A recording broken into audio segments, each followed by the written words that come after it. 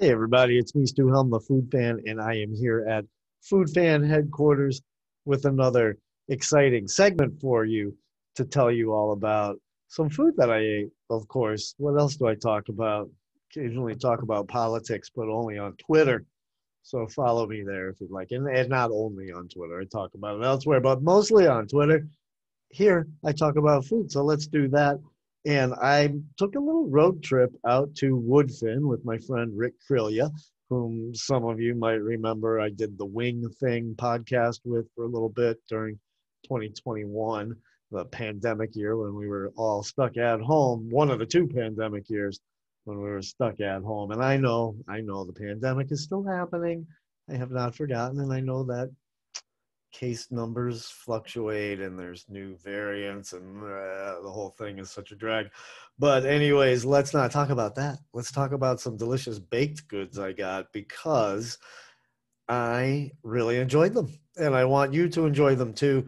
And it's a place I had never been to, and maybe you've never been there either.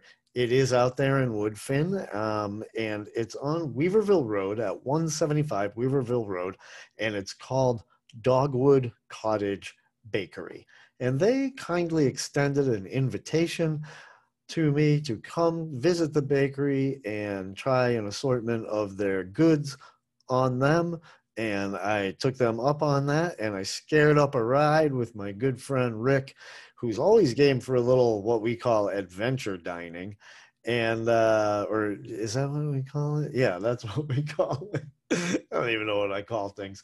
So Rick and we bundled up well, it was warm out. We just got in the truck and we went out there, and it was a little hard to find. It's in a little funny little strip mall, one of those ones that's just like real simple, and there's a taqueria there and I have a comic book store and maybe a hair salon.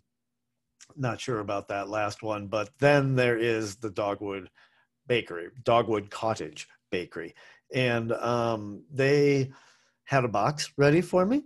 And I also wanted to eat a box ready to go with some stuff in it.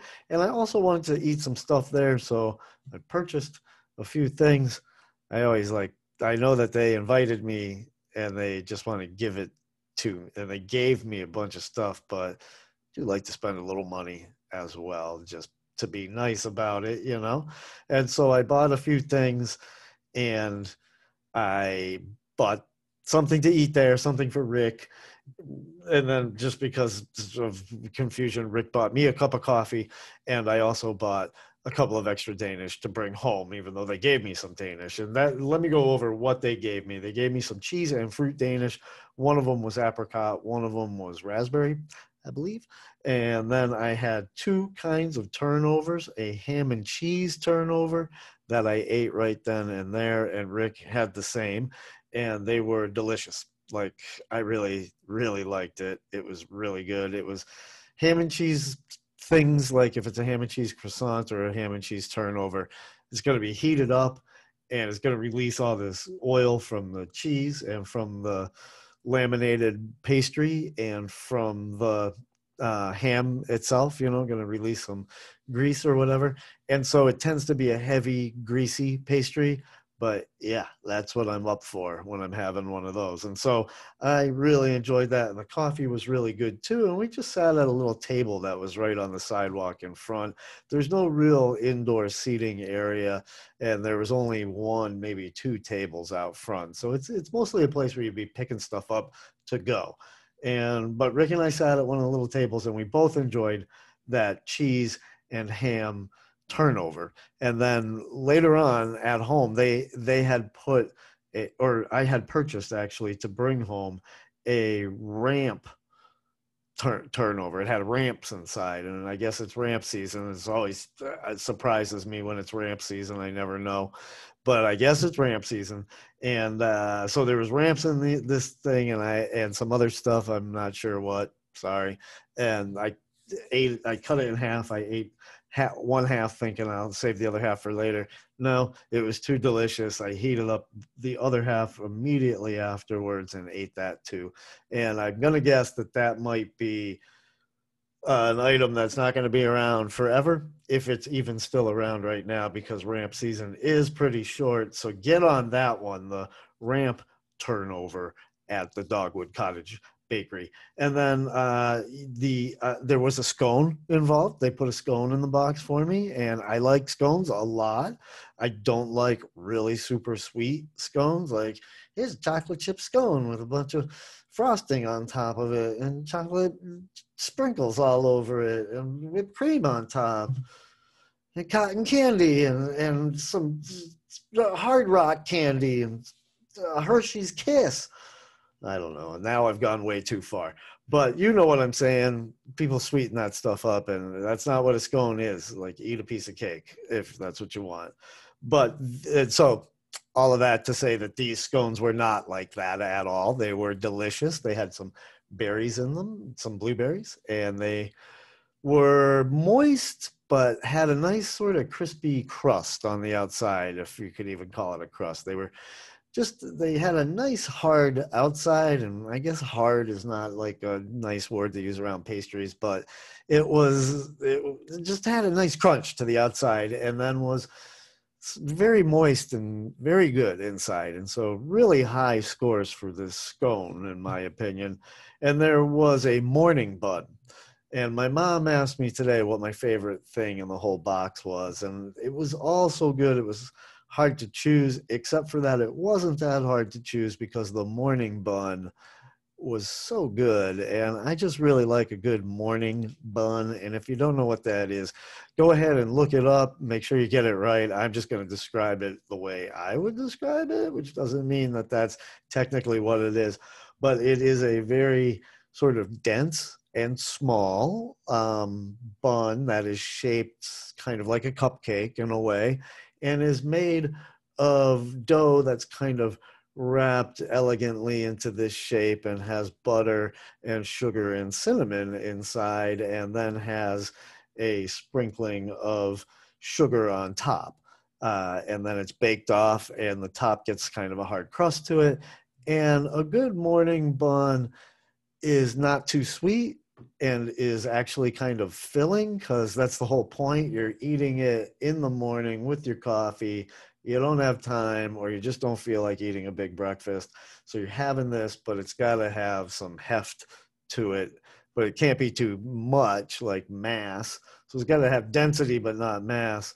And a good morning bun should do that. And this one did. I'm sorry, I got kind of Mr. Science on you there, and that's not really my area of expertise.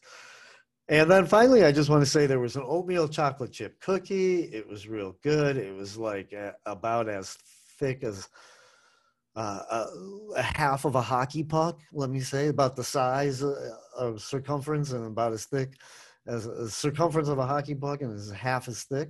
And it was not at all the consistency of a hockey puck. It was quite crumbly and doughy at the same time, had a high sugar content. Like, it had a very sort of cookie dough quality to it. And it was very sweet. And although I enjoyed it and I ate the you know what out of it, it could have been a little less sweet for me, but that doesn't mean it wasn't just right for you. So go try this. And Rick got one too, and he really enjoyed it from what I remember. And so it wasn't too sweet for Rick from what I recall. And then finally, they gave me a large, big loaf of their sourdough bread, which I guess is their sort of signature item. And it was really, really good, like really hearty. And the crust is epic on this thing. And the whole thing is just very, very good. So yeah, I really enjoyed this excursion out there. It was great to spend some time with Rick. It was great to visit the shop. It's tiny, like, don't go in with expectations to like hook up to Wi-Fi and start surfing the internet while you sip on a latte all day. You're going to go in and get your stuff to bring back home pretty much, or bring elsewhere. After we ate, Rick and I went to a brewery that I cannot remember the name of, down there on the river. I'm sorry, I'm not as tuned into the breweries as I should be. geez, it was Zillicoah, Zircon, something like that. Somebody correct me. I don't know. Somebody will have Zillicoah. No, it couldn't be.